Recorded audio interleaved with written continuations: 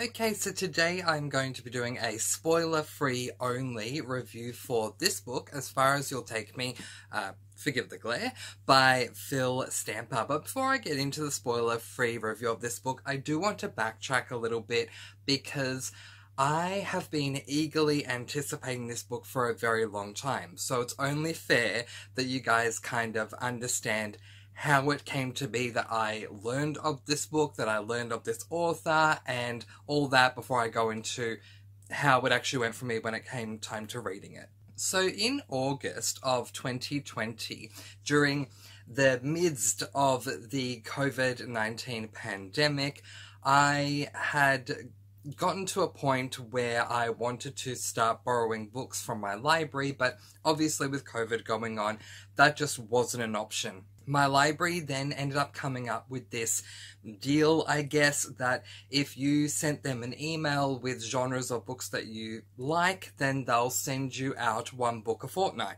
I was kind of blown away, and I will insert an image somewhere up there from the video that I'm referring to. I was rather blown away because I ended up receiving a box full of books. I think I received about 20 books when I originally was just signing up for one. But in amongst those books, one of the books that I received from my library was this book, The Gravity of Us by Phil Stamper. This is not the exact book that I received. In fact, I received a paperback and I have purchased a hardback, but the story was The Gravity of Us. I was very intrigued by this one because I could tell just by looking at the cover that it was an LGBTIQ+ book, and back then I realised that I hadn't read a lot of LGBTIQ+ books since being on this channel, and that's something that I wanted to promote a lot more of, being a part of the LGBTIQ+ community. Eventually, I found a way to work this book into my August TBR. It was not originally on the TBR, but I think within a week of August, I found a way to shove it onto the TBR somewhere. I did not regret it for a second. I thought that this book was absolutely amazing. Phil Stamper did not only an amazing job with the plot and the characters, and just the execution of this book was just so good that I came to fully, wholly and completely trust Phil Stamper as an author. I then went on subsequently to do research on Phil Stamper because of how much I loved this book and I loved his work. I wanted to read another one of his books, but lo and behold, this was the only book that Phil Stamper had published at that time. However, there was talk of another book coming out, and that book was, yep, you guessed it, As Far As You'll Take Me. I knew after I'd read The Gravity of Us that As Far As You'll Take Me was on the way and it would come in at some point. As the remainder of 2020 went along, there was speculation here and there. I even spoke to a couple of different bookstores that the release date for this book was going to be held back. For those of you who don't know, this book, As Far As You'll Take Me by Phil Stamper, was originally scheduled to be published in February, but what I was being told by my sources was that the publish date had been pushed back to May because of everything that had been going on with COVID. I kind of just stepped away from my obsession with this book. Like, if you go back and look at my videos from August all the way up through to December, I mention this book as many times as I can, how excited I am, how much I'm eagerly anticipating the release of this book, but then ultimately saying it's been pushed back until May. I then got to a point in March where I saw that other people were reviewing this book, and I thought, are you kidding me? Did they get advanced reader copies? But no. Maybe wires were crossed with bookstores I was talking to or whatever it was, but this book, As Far As You'll Take Me, was released on the scheduled date for it to be published in February. I worked incredibly hard to purchase this book and get it sent to me, and now here it is in my hands. And finally, over the course of the last couple of days, I finally got to read this book. Okay, so apparently my camera's lighting is having issues with me just holding the book up. The lighting is getting incredibly dark just by holding it up, as you can see. So I'm going to put a picture of it up there just so that the lighting isn't affected. I received the book and I was so ready to jump in and start reading this book. One thing that I have maintained from August, when I'd read The Gravity of Us all the way through to finally purchasing the book, was that I didn't want to know anything about this book at all. I wanted to go in completely blind because that's how much I 100% fully, wholly and completely trusted Phil Stamper. I'm going to open up with an overview of my response to this book in a spoiler-free way. And the overview that I want to give you guys is that I was not disappointed. It was an amazing read, and I really did enjoy my time with this book. However, there were some cons that I did find within the book that I will discuss with you guys, and I also do want to make some comparisons to The Gravity of Us. Now, for those of you who are not aware about either The Gravity of Us or As Far As You'll Take Me, The Gravity of Us is a standalone book, as is As Far As You'll Take Me. These are not two books in one series. They are two completely separate books. And the only thing that they really do have in common is that they're both LGBTIQ plus books. They both revolve around a protagonist who is gay, and there are issues that come up to do with that, something to do with that, which are very different in both books, but there are issues that come up to do with being young and being gay and, you know, traversing in a world where being gay is a minority and having to deal with all of those things. So there is that similarity with both of these books, but aside from that, these two books are completely different. And I just want to take a moment to quickly go into some of the differences that you'll find with The Gravity of Us as well as As Far As You'll Take Me, in order to assist you in case you haven't read either of these books, or in case you have read The Gravity of Us and you're wondering whether As Far As You'll Take Me is the right book for you. Okay, so now I'm going to do some fancy schmancy editing. Over here, we're going to continue to have As Far As You'll Take Me, and over here, I'm going to place an image of The Gravity of Us so I can make the comparisons between the two. Let's start off with a very quick premise. The Gravity of Us is a book that revolves around a boy who is a massive multimedia, social media mogul, if you will. Even though he's only a child, he is being offered all of these different things to help him, to assist him to continue to grow as someone who is just very successful in the media industry, even though he's so young. But his father, who has applied for a job with NASA, receives this job, and so the whole family is uprooted from where they live to a completely different state.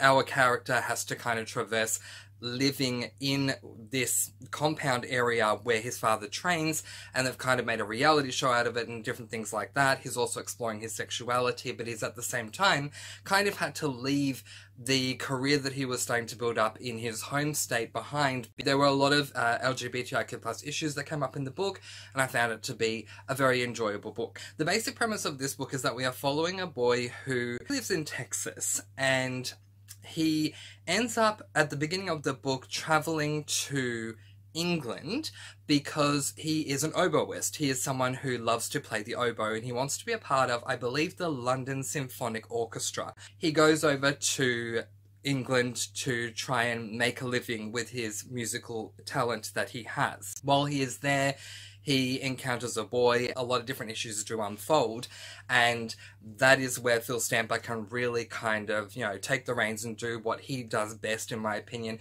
which is to really unpack all of these different, very complex issues and keep them very raw and real, and he just does that very masterfully, as he does with The Gravity of Us. The Gravity of Us is a very fast-paced book that really does hit the ground running.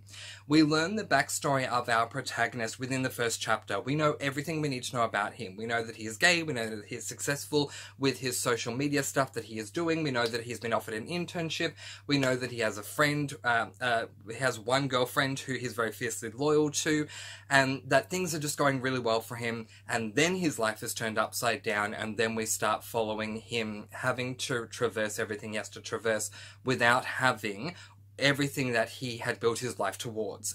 As Far As You'll Take Me, it is nowhere near as fast-paced. We start off in the present with our protagonist travelling over to London, and we don't know much other than the fact that he wants to try and get a career being the oboist that he is, someone who plays the oboe, and that he aspires to be a part of the London Symphony Orchestra. We don't know much at all about him other than that. We come to find out very slowly but surely that he has auditioned for a very prestigious musical school in London. He did that a year ago, and he didn't get in, but we don't know why. And there are little teasing moments that occur throughout the book where we realise that something happened, and that thing that happened caused him not to get in, but we don't find out what that is until right towards, well, actually right in the last couple of chapters of the book. So we don't learn everything about our protagonist off the bat, and a lot of the stuff that we do learn about our protagonist that has shaped him to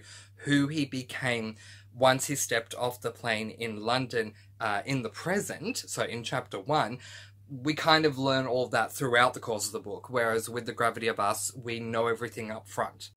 Because of this, As Far As You'll Take Me is a much slower paced book, and it is a slower, more sustainable burn, if you will. Phil Stamper really seems to take his time for us, with us when it comes to us getting to know the multiple layers that exist within our protagonist, as well as everything that's going on in his new life now that he has travelled over to London. We get to meet his cousin, who he ends up staying with, but we don't really know much about his cousin, really. We just know surface level stuff. Then, through his cousin, our protagonist ends up meeting his cousin's friends and becomes friends with his cousin's friends, and we're still trying to unpack things about him. When it comes to the emotionally impactful, raw and real moments with these contemporary LGBTIQ+ issues that occur in both of these books, The Gravity of Us, because it is so much faster paced, we deal with those issues much sooner than we do with As Far As You'll Take Me. But the pro with As Far As You'll Take Me, with it being a slow burn, because of this, the payoff is much better with As Far As You'll Take Me, because, at least for me as the reader, I was so much more invested in what was going on with our protagonist once all these tough things started to come out of the woodwork that he had to face and deal with and go through, that it really got to me. You know, books seldom fully affect me to this point, but this one did, because Phil Stamper mastered exactly when he needed to bring these issues out of the woodwork. He got us to a point where we were so fully invested in our protagonist that now is the time to kind of rip the rug out from under you and expose you to all the raw and real things that he is going through. So I was just so much more invested in it. Alright, I'm now going to get rid of this image and focus on this book. We'll start with the cons, and obviously my first con is that it is a slow-paced book to begin with. While we know certain things, you kind of, when you're reading this, feel like you know half of what is going on with our protagonist. I felt like I half knew Marty. We learned things about him on a surface level, and then we learned things about how he's feeling in this moment. There is a whole other part of his life that we just don't know. I do feel that that was a bit of a con for me, because I felt like we continued to receive more new information, and yet there was other stuff that just wasn't coming up, that we weren't learning yet. And so for me, that was a bit of a con. My second con with As Far As You'll Take Me would have to be how long it took to get to the point of the emotional realness and rawness. Now, don't get me wrong. As I was saying earlier, and I will stand by that, coming to the end of the book, having read the entire thing, I can see why Phil Stamper took so long to get to the point of where he's dealing with these emotional, real and raw issues. I do get that. But the con more occurs when you're reading the book. For me, up until the halfway mark, I'm reading this book thinking, I don't get this. It doesn't read like a Phil Stamper book. I didn't think there was anything necessarily wrong with the plot. The plot was fine. But while you're reading, or while I'm reading the book, I can't help but think, this is a very easy, surface level read. It's not what made me fall in love with Phil Stamper. My third and final con for this book is definitely subjective, and it is a personal opinion, and that is that there is a trope that comes up. I can't say much about specifics because it will be a spoiler, but the trope I'm referring to, just so you know what I'm talking about here, is the church having issues with people being gay. For me personally, I'm just kind of over it, honestly. I get it, I do. It is something that very much exists. As a member of the LGBTIQ+ community, I can't say that every single person who is religious out there has an issue with people that are gay, but at the same time, it is something that does exist out there. It is something that does need to be talked about in some way, shape, or form. But just for me, I'm kind of over it. I'm kind of sick of that trope because I just read about it all the time that for me, it's kind of becoming a bit of a cliche. My first pro for As Far As You'll Take Me is Phil Stamper. Look, I've said some things with the cons section, and I've said some things in comparison to The Gravity of Us, but I tell you what, from the moment I started reading the second half of the book, everything just clicked. And that's when I got to the point of saying, yep, this is Phil Stamper. Now I'm reading a Phil Stamper work.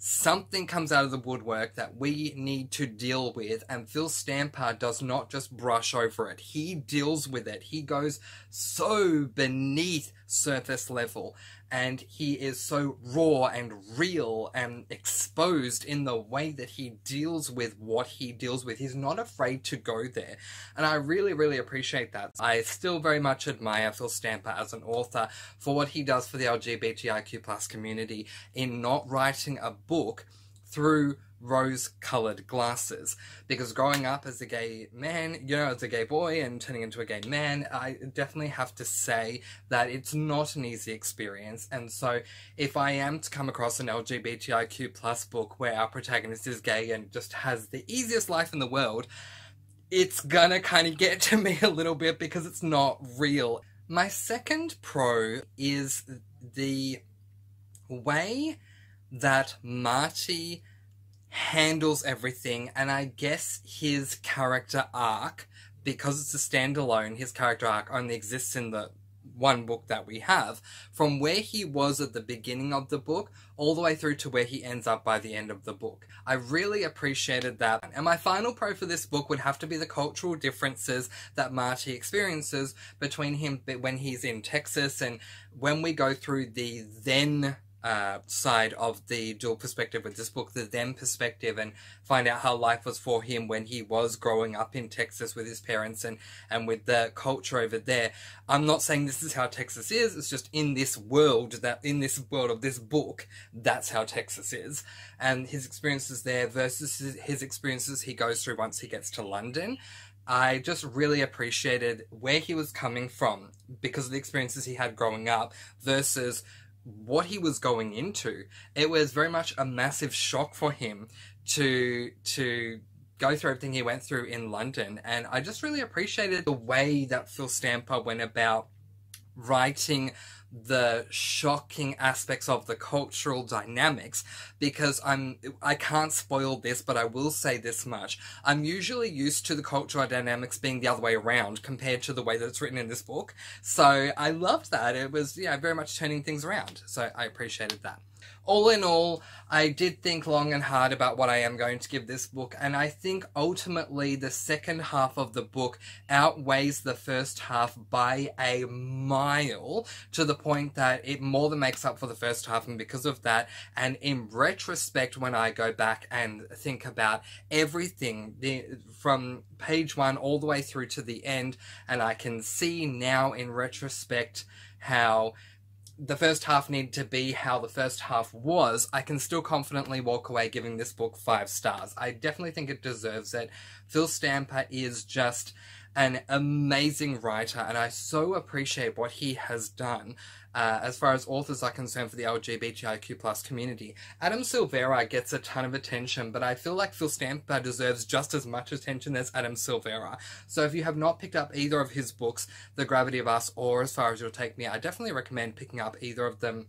I think As Far As You'll Take Me will emotionally affect you more if you're anything like me than The Gravity of Us will. I think The Gravity of Us might be more of a fun read though, so it really depends on what you're going for.